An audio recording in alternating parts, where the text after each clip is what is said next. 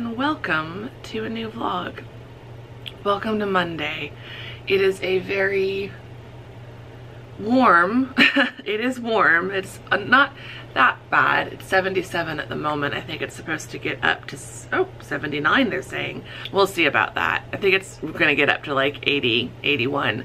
It is a very warm day, but it is a very cloudy and like very moody day, so I'm loving it. It's raining off and on today, but it's gonna rain some more tonight, and then it's supposed to rain tomorrow. Today I have a lot of work to do. I really don't feel well. Like, I really don't feel well. It's just that time of the month.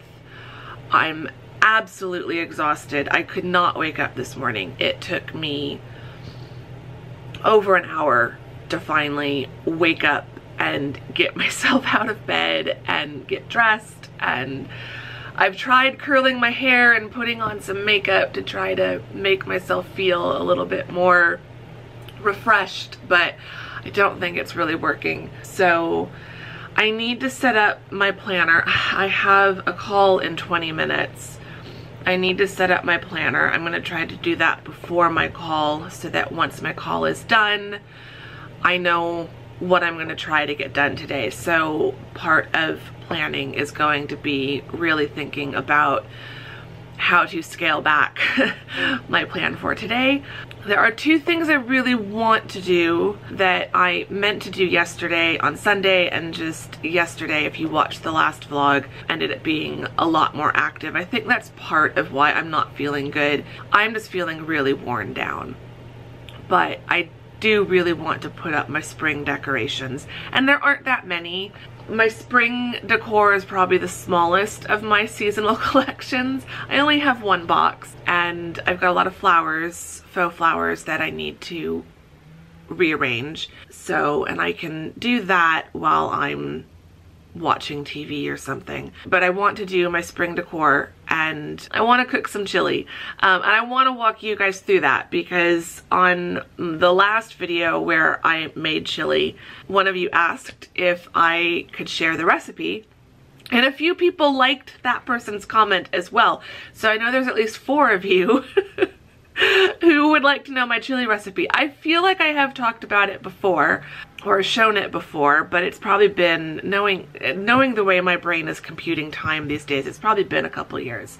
And I have a lot more subscribers than I did a couple years ago. So I will share my chili recipe again. It's super easy, and it's really flexible. You can add and subtract ingredients to make it however you want. I don't make it vegan or vegetarian. I put in meat and I melt cheese on top, but you could adjust it to be vegan and vegetarian. So I will talk you through that later in the vlog when I make dinner. I'll probably start that around 4. So I'm thinking what I'm gonna do is keep working. I've been working slowly this morning.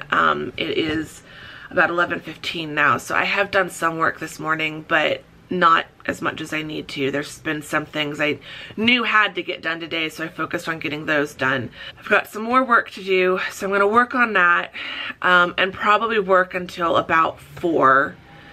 Landscapers are outside, if you can hear that. Probably work until about 4, and then start making the chili, because I like to let it simmer for at least an hour, but longer is better, because then the spices really kind of get simmered in there. Start cooking around 4:30, and then while it's simmering, I can do all the spring decor, because I don't think that's gonna take me longer than an hour, because there really isn't that much. So I'm gonna stop talking because the landscapers are getting quite noisy out there. I'm gonna get going on my planner while I wait for my call, for it to be time for my call. Then I will get to work on my tasks once my call is done. So that is the plan. I have a cup of coffee. I've got a candle going. I've got my beautiful tulips that I bought yesterday. So I have set the mood, and with the clouds, it does feel just a little bit wintry out there, which is making me really happy. So I don't feel that great physically. I'm really, really tired, but I'm still trying to like have just a really cozy, warm atmosphere and just get as much work done as I can. I can't take a complete day off. I can't just have a complete self-care day like I would like, but I can make adjustments to my day and not make myself do as much work as I was planning on. But yeah, enough rambling, enough talking. Time to start drinking my coffee, even though it's decaf, it still helps, and get going on my planner.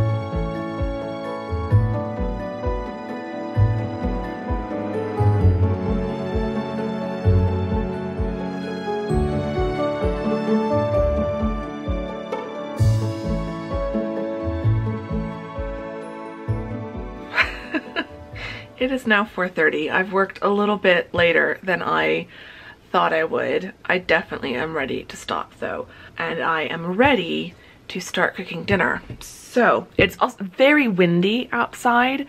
Very windy, very blustery. Still warm, but looking outside and hearing the wind, it does sound kind of perfect to make a giant pot of chili. It just sounds like one of those days. So yeah, I should have done my dishes earlier. So I do prefer cooking in a cleaner kitchen, but I will have to do dishes in a little while after I have gotten the chili going, because I just want to get that started. And as I said earlier, I am going to show you and talk you through how I make my chili. This is a recipe I got from my mom. Okay, first of all, I've got to say, I'm flattered anyone would show any interest in wanting to know this recipe. This recipe is not going to win any chili cook-offs. It's not that fancy, but what I like about it is, unlike some of the recipes that you might find in a chili cook-off type recipe book, the really, really good chili recipes, this one's super easy and it doesn't take a lot of time. You could make this in an hour or less. I'd say probably about an hour, 15 minutes to put everything together and at least 45 minutes to let it simmer. I'm giving myself 30 minutes to do this because I'm talking to you guys. I can normally put everything together in 15 minutes if I'm just focusing on one thing. I'm not good at multitasking. But yeah, I'm gonna let it simmer tonight for at least an hour and a half probably, which I find just allows it to really kind of, everything cooks down and all the flavors kind of blend together really well, and it's just delicious. So what I like about this recipe as someone with a chronic illness and as someone who probably has undiagnosed ADHD with executive dysfunction issues, cooking is not, as I'm learning more about ADHD, I'm realizing it would explain a lot about why I don't like cooking. I struggle with multi-step processes. So cooking where you're following a recipe, particularly when things have to be timed in a certain way.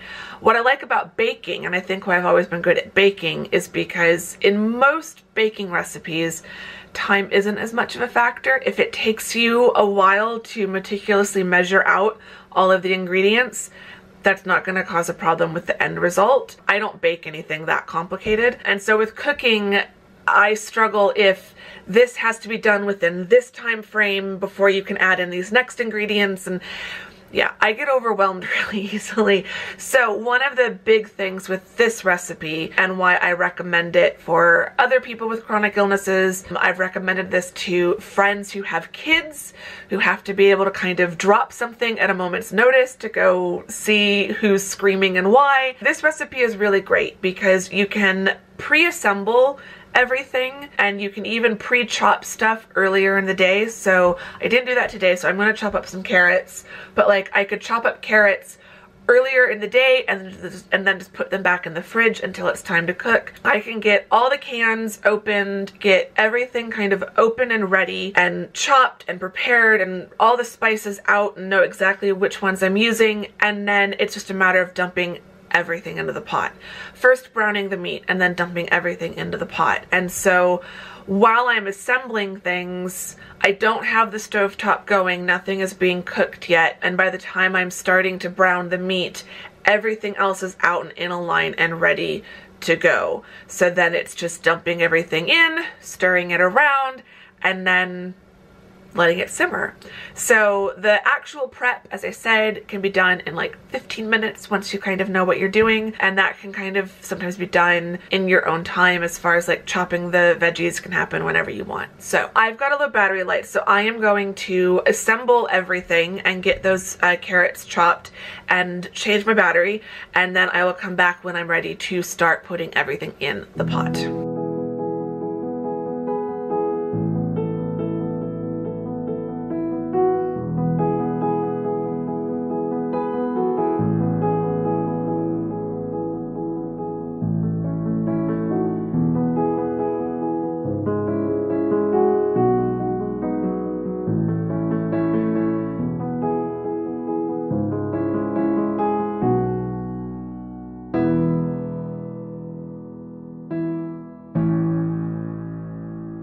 Okay, we now have everything assembled. So what you will need, or what I have now, and then I'll give you ideas. The other thing I like about this is you can add and subtract any of these ingredients for whichever ones you like, whichever ingredients you like more.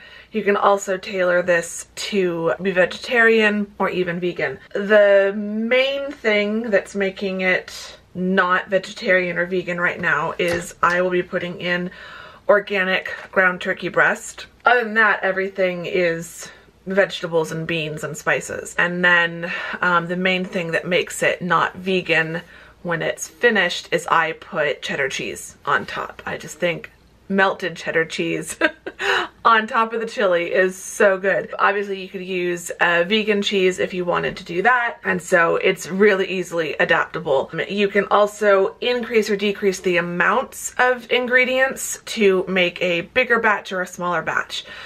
I don't like cooking, as I've said, so when I cook, I like to make enough to last me for at least 4 meals, so I make a big pot.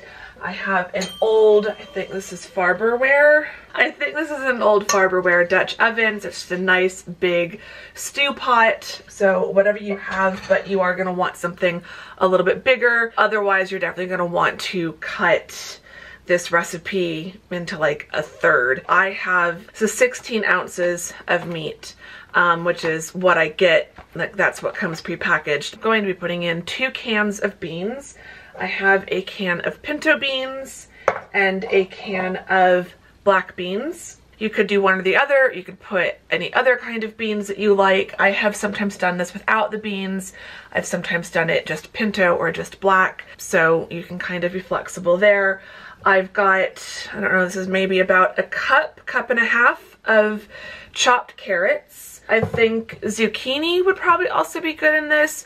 Corn would probably be great. I'm not a huge fan of corn in my chili, but it would probably go in there really well. So if you were trying to substitute for the meat, I would say more chopped veggies and more beans. I think diced tomatoes going along with the tomato. I gotta be careful because I've already opened it. I've got a can of tomato sauce and a can of tomato paste. I do a 1:1 ratio. If you wanted this to be thicker, a thicker chili, especially without having to simmer it for a really long time, I would do 2 cans of the tomato paste. I'm trying to think of other things you could add in. Obviously, any other meat would be good. So I'm using ground turkey breast, but you could do ground chicken, you could do chunks of chicken. I've done that before. It's really good.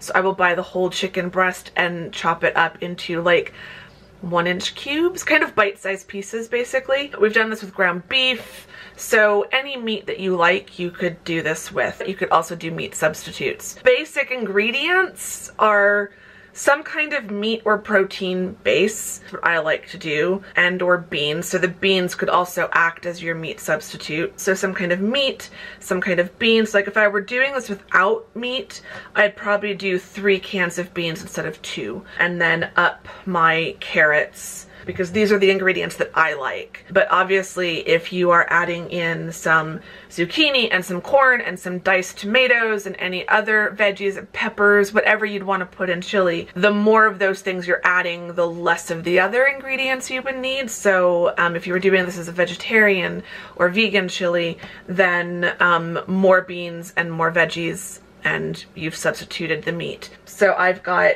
the beans, the meat, the carrots are the main kind of things within the chili itself. And then the chili base is the can of tomato sauce, tomato paste. I will put in a little bit of white wine.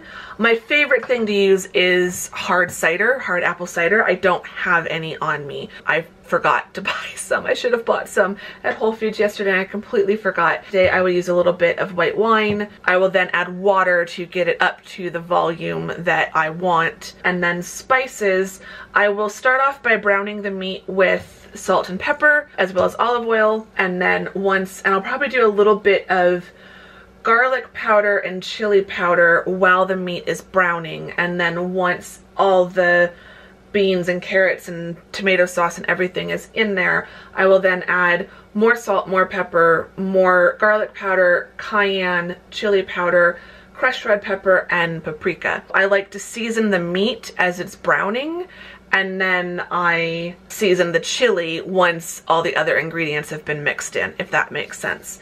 So this is pretty much how I get it set up before I start cooking. So I've got the beans, the meat. This is what I will use to brown the meat. I've got the tomato sauce, I've got my carrots, and I've got all my spices, and then I've got my pot. So I make sure that everything is open and ready to go, and I know that I've got everything that I need. I've shown you these cans, so I can now throw these away. Now it's time to put, it's hard to do this one-handed. So I put a little bit of olive oil in the bottom of the pan to cook the meat. Do a little bit of salt in there. It's hard to do pepper while I'm vlogging. So a little bit of pepper. So I put all of that in the base of the pan so that when the meat goes in, the bottom side of the meat will all get spices. Do a little bit more on the top side of the meat, and then I start breaking it up and browning it. So I need to open up the ground turkey. As you've probably noticed, I still haven't turned on the oven. So if I needed to sit down for a second, if I've forgotten something, I can still step away from the stove and not have to worry. So put the meat in. So I'm gonna put my stove burner, I've got it on the big burner in front. I'm gonna put it up to about 8. So I want to put a little bit more pepper, a little bit more salt, and then I want to do some garlic powder on the meat and some chili powder on the meat. So that's what I use to start cooking the meat. I will do all of the spices again once I add in the sauce, but I like seasoning the meat as I'm cooking it. And so now it's just getting the meat browned and cooked most of the way through. It'll finish cooking as it simmers, but I like getting a nice kind of browning going on the meat. Sorry if you can hear that. My stove burner squeals. I don't know why. They tell me this stove is normal, but it makes more noise than any stove or oven I have ever had. So it's starting to sizzle a little bit, so it's gonna cook. We're going for browned, not burned. But once I see that it's starting to get that like brown crispiness, I'll add in a splash of wine and then start adding in all the liquids, and then I'll add in the carrots and the beans, and then I'll add in the spices. So I will try to show you bits of that but there's not much more to say, so I'm gonna turn my audiobook back on and get this cooking.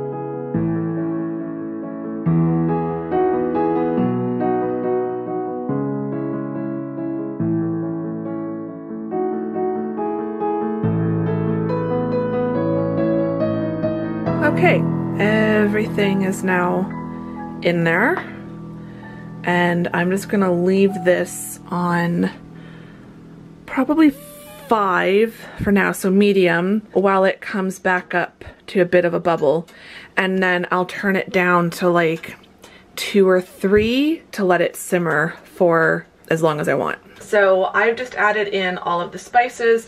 I don't like my chili super spicy, so I go heavier on the garlic powder, the black pepper, and the chili powder, and then do a little bit of the cayenne, a little bit. Paprika doesn't have spice, but I don't want to overwhelm it with paprika. Just like a little bit of paprika for flavor. And as far as spice, I do a little bit, like I used, this was a ½ teaspoon. I didn't even do a half of that, so slightly less than 1/4 teaspoon of cayenne, and I just put, again, like ½ teaspoon of the crushed red peppers, because I don't like mine that spicy. When my mom makes this, she does jalapenos, because my dad loves super spicy things. So I like to call my version of the chili for picky people. If you're someone like me who's not that big on veggies and doesn't like a whole ton of like different things, this is how I make chili so that it's all the things that I like, and I could eat this, and I will eat this for the rest of the week. So this is making a really big pot. This is probably gonna feed me for the next 5 days. It can last a really long time. Or if you're having a lot of people over, then you can have, this will feed a large group of people. So it will feed one person for at least 4 or 5 nights. It will feed for 5 people or more. The more extra add-ins you have, and depending on how you serve it, so you can serve this with tortilla chips. You can make pasta and mix that in. I tend to vary it depending on the night. So tonight I'll probably just have this with chips, but tomorrow I'll probably heat up some pasta and mix that in and do like a chili macaroni bake kind of a thing. You could do this with like crusty bread. So there's lots of different ways you can serve this up that can also make the chili stretch a little bit longer. So I'm just gonna, it's starting to steam. It's gonna start, oh, I even think I see some bubbles. So it's starting to bubble. So I'm just gonna go over to the other side of the room, start doing my spring decorations, which was something I wanted to do today.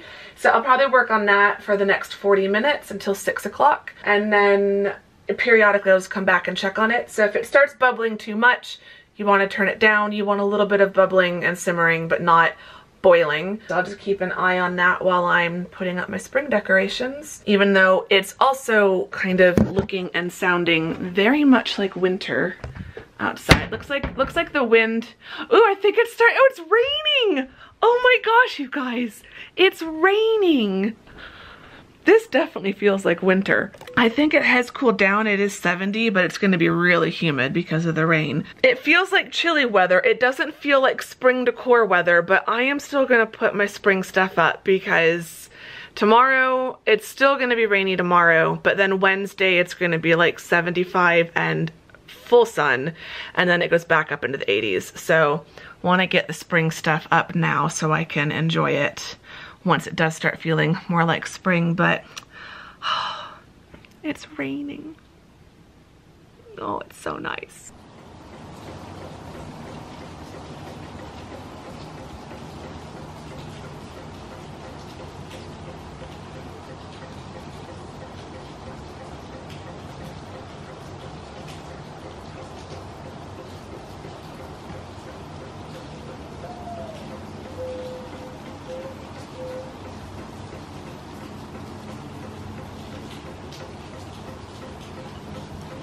Rain in the desert is an absolutely magical thing.